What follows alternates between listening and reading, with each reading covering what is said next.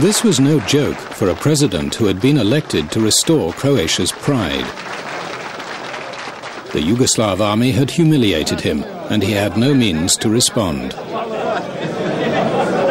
Zbog toga sam ja otišao kod predsjednika Tuđmana i rekao da mi nemamo više šta čekati, da očigledno, a ja sam to i očekivao, armija neće naoružavati našu policiju, a ona je prema zakonu bila dužna to činiti, nego da moramo to učiniti sami. On se s tim saglasio. This retired Yugoslav army general had got himself a secret mission. At first, he ran into problems. They approached us about supplying them with arms. They said they wanted to improve their police techniques and their police force. And I have to say, I did not hesitate a nanosecond before I recommended to Washington that we turn them down. We certainly did not want to be arming a Croatian police force so it could oppress Serbs. The Croats took their business elsewhere. Ja sam posjetio Budimpeštu i da smo tamo u dogovoru sa odgovarajućim organima Mađarske napravili ugovor o isporuci naoružanja.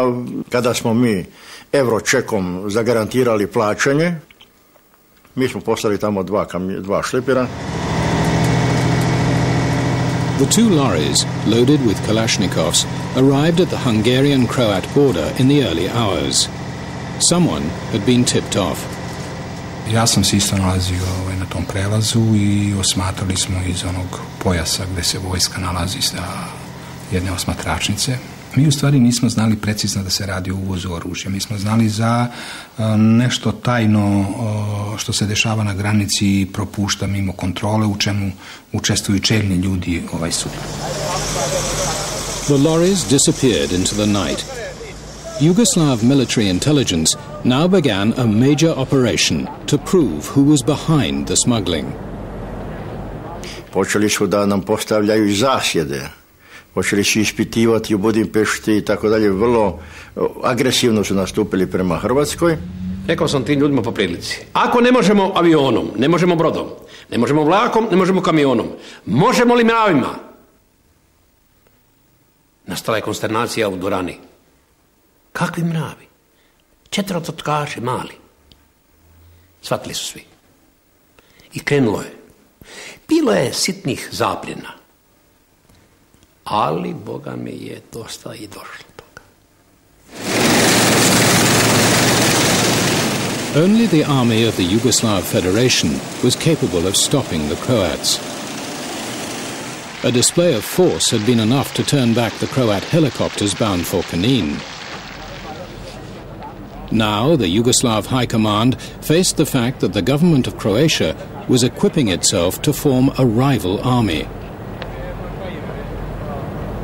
Zakonsku obavezu imao, jer je to uvoženje oružja da bi se izvršila oružana pobuna protiv međunarodno pravno priznate države, koja je međunarodno pravni faktor, koja ima svoj ustav.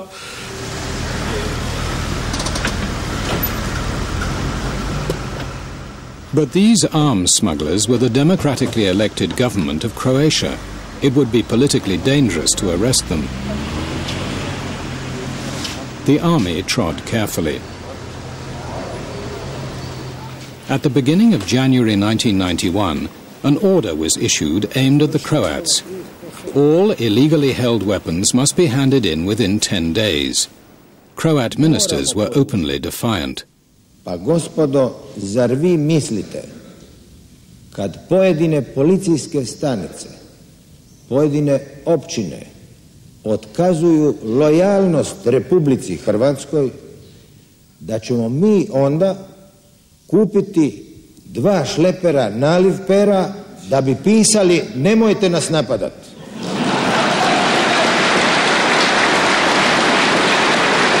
Moramo poručiti gospodinu Martiću da će hrvatski barjak doći u Knin i hrvatski grb da će doći u Knin. Mesić then phoned Belgrade to tell the Serb leadership what his government would do if an attempt was made to disarm them by force. Mesić je rekao da ukoliko se to ne prihvati što on traži, onda će uraditi sljedeće. Tačno od A do Š da zapišem, da slučajno ne ispadne da mi nije rekao. Prvo, proglasit će odcepljenje. Drugo, zatražit će od Savjeta bezbednosti intervenciju mirovnim snagama da njih zaštiti od nas, iako se oni naoružavaju protiv sopstvene države. Treće, povući će sve kadrove iz organa federacije. Pitao sam ga da li su svjesni da su odabrali rat. Fear swept the Croat capital Zagreb that the Yugoslav army was about to move. Crowds prayed for peace.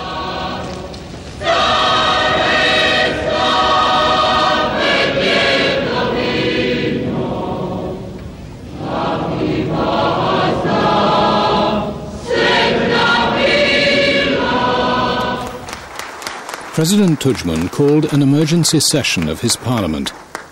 Prvo, svaki čin pravnoga ili fizičkog nasilja koji bi bio suprotan Ustavu Republike Hrvatske smatrat ćemo ugrožavanjem ustavnog poretka Hrvatske, pa bi se svaka represivna akcija smatrala činom okupacije.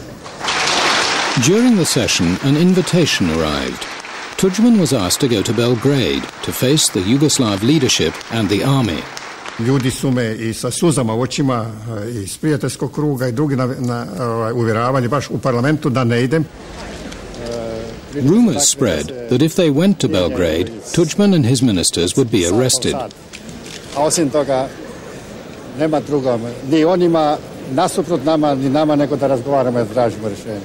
Čak sam smatrao intimno u sebi, ukoliko bi me ubili, da bi to bilo pred svijetom upravo dokaz toga da idu protiv hrvatske slobode, protiv hrvatske demokracije, prema tome u interesu Hrvatske. I zbog toga sam otišao. The State Council, Yugoslavia's highest authority, was the body which could give the order for the army to act against Croatia. That evening, they met in Belgrade to deal with Croatia's refusal to hand over weapons. Every republic had a vote. Mesić je apsolutno odbijao bilo kakvu aktivnost koju možemo učiniti, a i drugi članovi predsjedništva su bili u velikoj nedoumici šta da se radi, jer kao što se zna, to je bio trenutak kada treba povesti vojnu akciju. The State Council members, waiting for the Croat president to arrive, argued on. The head of the Yugoslav military then made a seemingly innocent request. It was a trap. Nekoliko minuta prije 7:30, kad su inače bile vijesti, general Kadijević je predložio jednu stanku da bi bilo dobro vidjeti vijesti, pa onda da nastavimo s radom. Like the rest of the country, the State Council found themselves watching a TV program shot, as the caption says, on VHS without the knowledge of its participants. The film showed the chief Croat arms buyer talking about what it called terrorist formations in Croatia. Ima ukupno na 5. armijskoj ulici 9.000 rešina. Da. To je kući i vojne službenike i miličare i kazne. To je 9.000. I 18.000 vojnika. Na cijeloj teritoriji 5. znači Slovenija, cijela Hrvatska i deo Bosne. A mi imamo sad naoružani 80.000 sa kalašnjikovima. Yugoslav military intelligence, who made the film, intercut the material with public statements by President Tudjman. A što se tiče naoružanja, nismo naoružavali HDZ-ovci. Vi niste u toku onda, ljudi moji, pa mi smo s njima u ratu. I po ratu s njima. S kim?